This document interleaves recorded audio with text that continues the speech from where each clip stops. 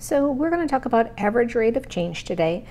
Now, when we're talking about average rate of change over an interval, that means we're going from the interval from 1 to d. So we're starting with a number, but we're ending with a unknown, which in this case is d. So what is the formula for average rate of change? Well, the average rate of change is the same as the slope formula.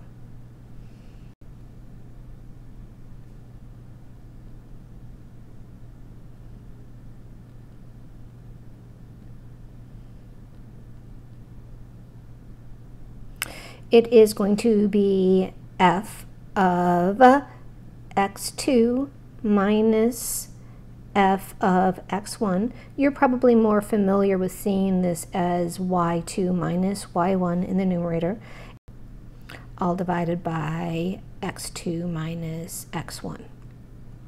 Both of those are in the denominator. Now, when we label this, remember what we're doing here. This is our x1 and x2. x1 is the start of the interval, which is going to be our 1, and x2 is the end of our interval, is d. Now, to find f of x2 or f of x1, that means you have to take those values and substitute it into the function. That's what we'll do next.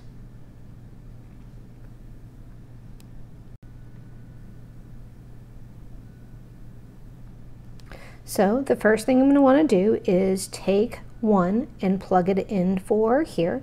That is going to give me f of x1, which is the same thing as saying as f of 1, which is 2 times 1 squared minus 5, or 2 minus 5, which is equal to a negative 3. And the next one, I'm going to take my value, which is d, and just plug it in here, and that's fine. So now I have f of x2, which is the same thing as saying f of d, because that my x2 value is equal to d. And when I plug that in, I just get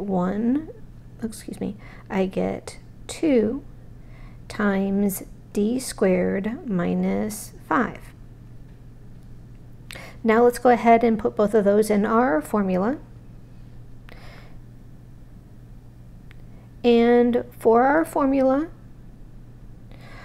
in the numerator, I'm subtracting my two y values. Make sure you subtract them in the proper order. x2 has to come first. So I want to put this in the numerator first. So I have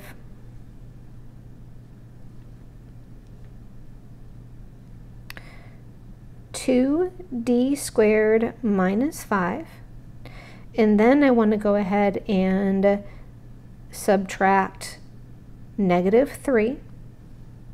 Now remember, you're subtracting negative 3, so make sure you put parentheses around there. And then in the denominator, it is going to be your interval. So we are going to subtract d minus 1. Now, something a little interesting happens when I do this. If I simplify the numerator, I get 2d squared minus 5 plus 3.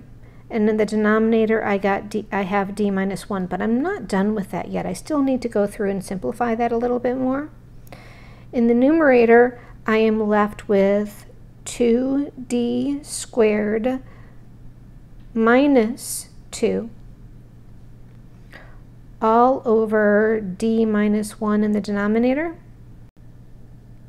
I now need to factor my numerator. To factor this numerator, now I need to factor that numerator. To factor that numerator, the first thing I'm going to do is factor out a GCF. My GCF is a 2. Then I'm left with d squared minus 1. Now I'm going to copy my denominator back over. That's d minus 1. Now, Hopefully you recognize the fact that we're not done factoring yet. This is something special. This is d squared minus 1. This is called the difference of two squares, so I can factor that again. And when I factor that again, what I'm left with is 2 times d plus 1 over d minus 1, and that's because this is considered the difference of two squares, so one is a plus and one is a minus. All of this is over d minus 1. Now I can go ahead and cancel out the d minus 1, and I'm left with 2 times d plus 1. And that is the answer to this question.